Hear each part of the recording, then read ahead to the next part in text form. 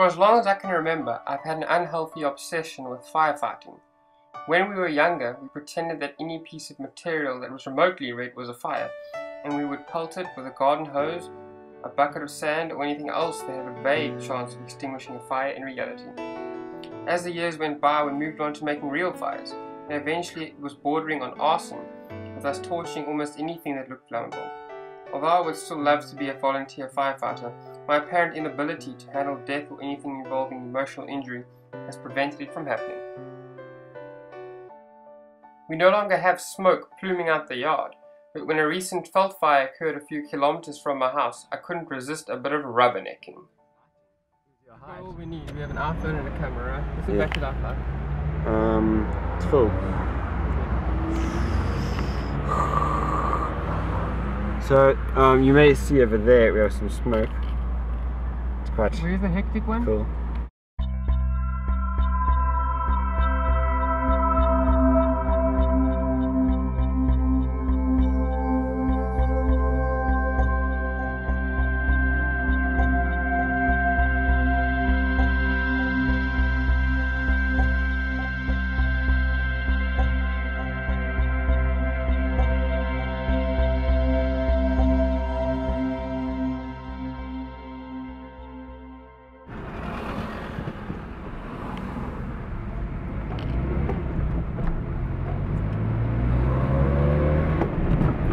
Five-O just gave me a stiff look.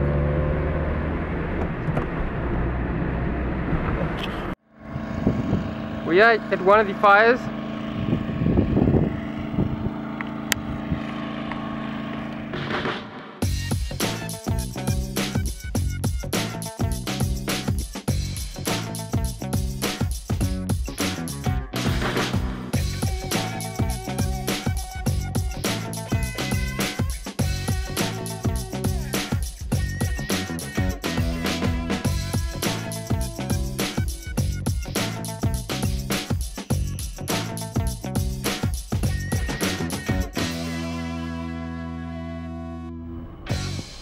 I couldn't even tell that this was a... Wow, that's a dead end. I didn't know that.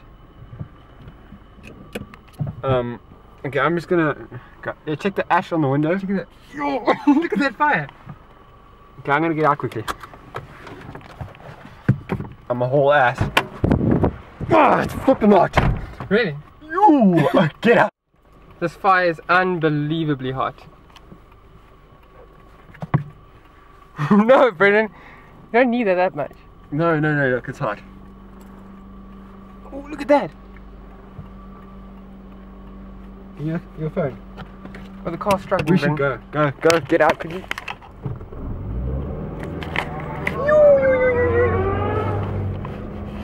That's big. Okay, I'm gonna jump, right? Okay, go.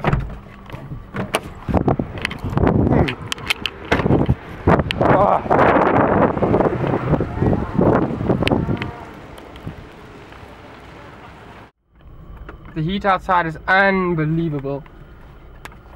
It is really unbelievable. It's like a furnace outside. And the car just wants to die because of the lack of air. Here comes Brennan.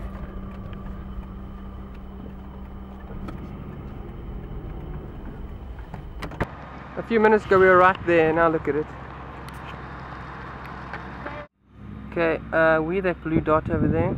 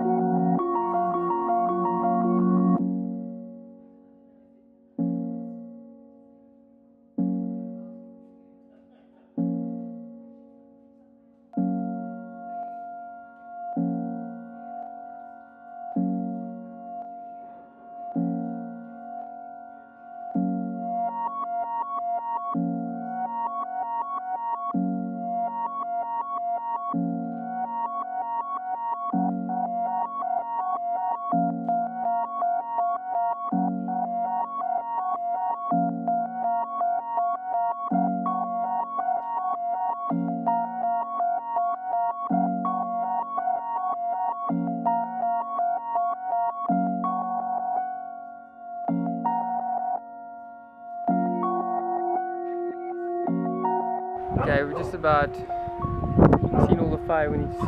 We're gonna head back now. Yeah.